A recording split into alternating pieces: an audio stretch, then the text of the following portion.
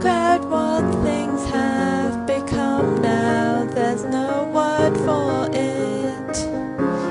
Each time something else strange happens, everyone knows who's to blame. The details might change, but the style is the same. Chaos Legion, bringing Hogwarts to the brink of disruption. Comprehension, interruption, making your life more surreal.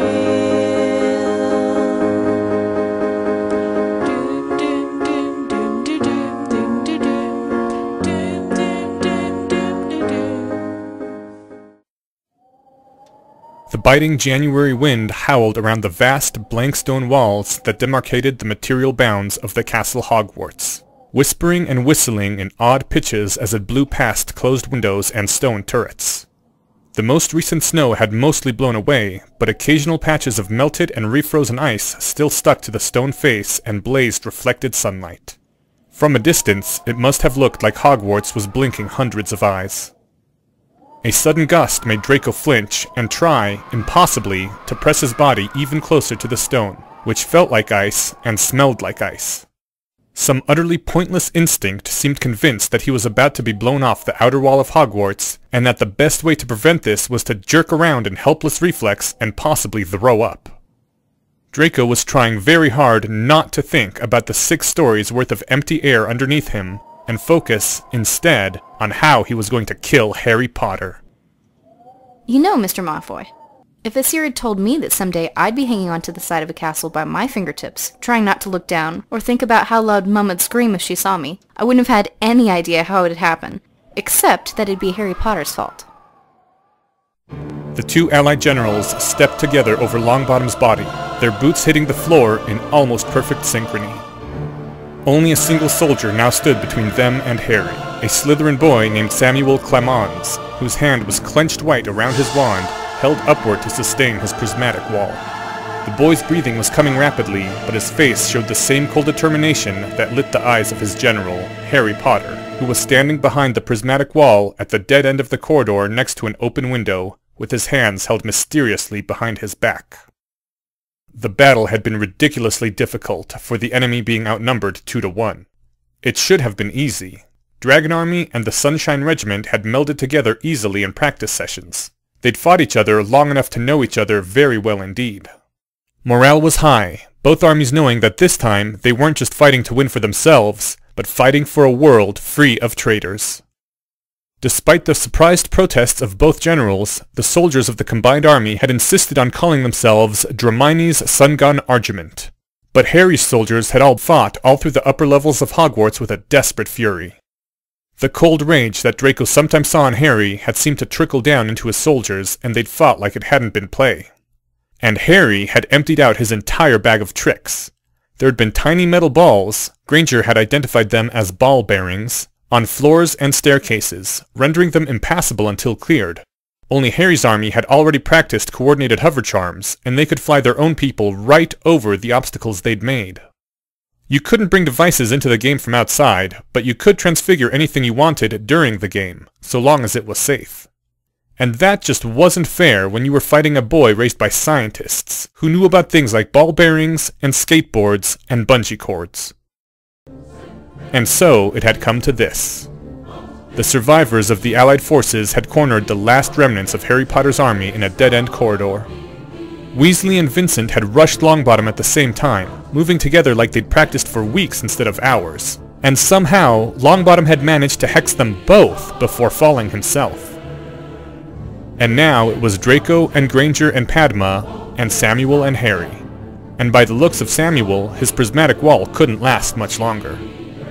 Draco had already leveled his wand at Harry, waiting for the prismatic wall to fall of its own accord. There was no need to waste a breaking drill hex before then. Padma leveled her own wand at Samuel, Granger leveled hers at Harry. Harry was still hiding his hands behind his back instead of aiming his wand, and looking at them with a face that could have been carved out of ice. It might be a bluff. It probably wasn't. There was a brief, tense silence. And then Harry spoke. "I'm the villain now. And if you think villains are this easy to finish off, you'd better think again. Beat me when I'm fighting seriously and I'll stay beaten, but lose and we'll be doing this all over again next time.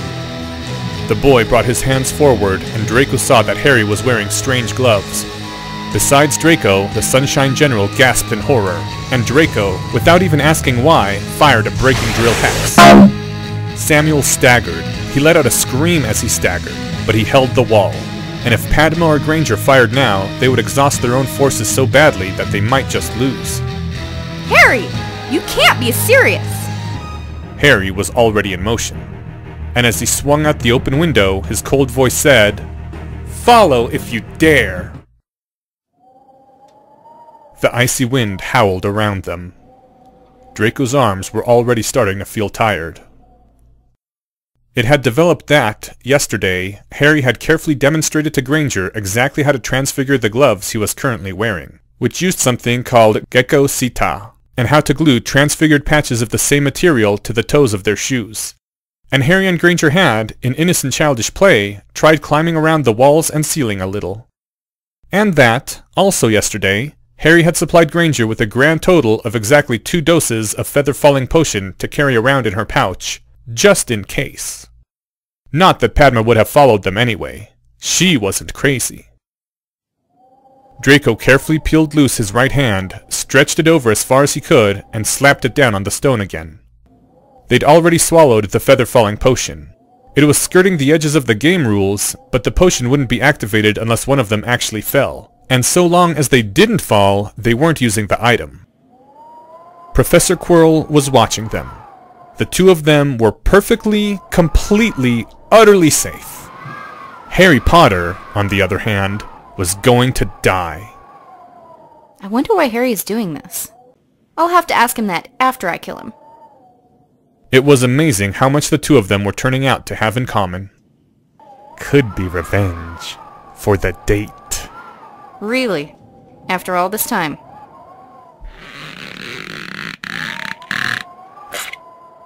How sweet of him.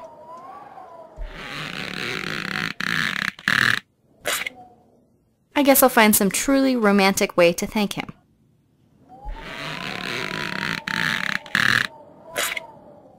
What's he got against you?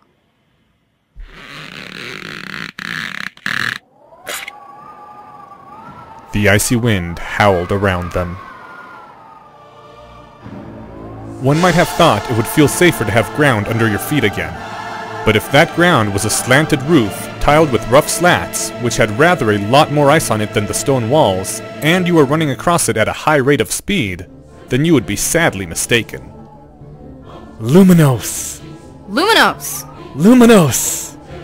Luminos! The distant figure was dodging and scrambling as it ran, and not a single shot hit, but they were gaining. Until Granger slipped. It was inevitable in retrospect. In real life, you couldn't actually run across icy slanted rooftops at a high rate of speed. And also inevitably, because it happened without the slightest thought, Draco spun and grabbed for Hermione's right arm, and he caught her, only she was already too far off balance, and she was falling and pulling Draco with her, and it all happened so quickly. There was a hard, painful impact. Not just Draco's weight hitting the rooftop, but some of Granger's weight too. And if she'd hit just a little bit closer to the edge, they could have made it. But instead, her body tipped again, and her legs slipped off, and her other hand grabbed frantically. And that was how Draco ended up holding onto Granger's arm in a white grip, while the toes of Draco's shoes dug into the edge of a roof tile. Hermione! Harry's voice shrieked distantly. Draco! Whispered Granger's voice, and Draco looked down. That might have been a mistake. There was a lot of air underneath her. Nothing but air. He's gonna come help me, but first he's going to luminos both of us. There's no way he wouldn't. You have to let me go. It should have been the easiest thing in the world. She was just a mudblood. Just a mudblood. Just a mudblood. She wouldn't even be hurt. Draco's brain wasn't listening to anything Draco was telling it right now. Do it. Do it, Draco. Do it. You can beat him yourself. We have to win, Draco. There was a sound of someone running, and it was coming closer. I will be rational. The voice in Draco's head sounded an awful lot like Harry Potter teaching lessons. Are you going to let your brain run your life?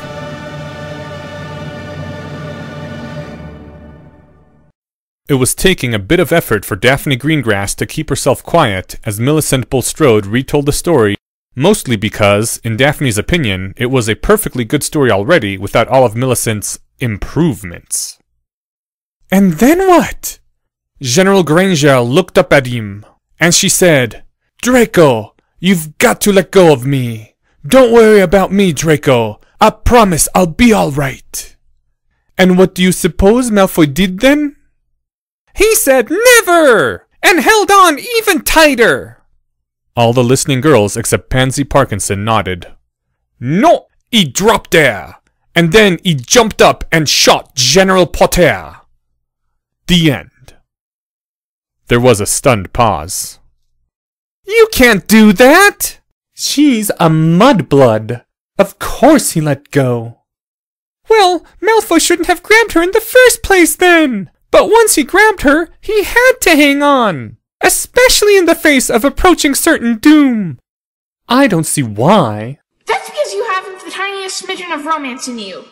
Besides, you can't just go dropping girls. A boy who'd drop a girl like that, he'd drop anyone. He'd drop you, Pansy. What do you mean, drop me?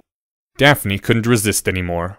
You know, you're eating breakfast one day at our table, and the next thing you know, Malfoy lets go of you, and you're falling off the top of Hogwarts. That's what. Yeah! He's a witch dropper! Do you know why Atlantis fell? It's because someone like Malfoy dropped it. That's why! Daphne lowered her voice. In fact, what if Malfoy's the one who made General Granger, slip in the first place? What if he's out to make all the Muggle-borns trip and fall? That's right. What if Malfoy is the heir of Slytherin? The next drop lord! Which was far too good a line for anyone to keep to themselves, so by nightfall it was all over Hogwarts, and the next morning it was the Quibbler's headline. Hermione made sure she got to their usual classroom nice and early that evening, just so that she would be there by herself, in a chair, peacefully reading a book when Harry got there. If there was any way for a door to creak open apologetically, that was how the door was creaking open. Said Harry Potter's voice. Hermione kept reading. I'm, kinda sorry. I didn't mean for you to actually fall off the roof or anything. It had been quite an entertaining experience, in fact. I don't have much experience apologizing. I'll fall to my knees if you want, or buy you something expensive. Hermione, I don't know how to apologize to you for this. What can I do? Just tell me! She kept reading the book in silence. It wasn't as if she had any ideas how Harry could apologize either. Right now, she was just feeling a sort of odd curiosity as to what would happen if she kept reading her book for a while.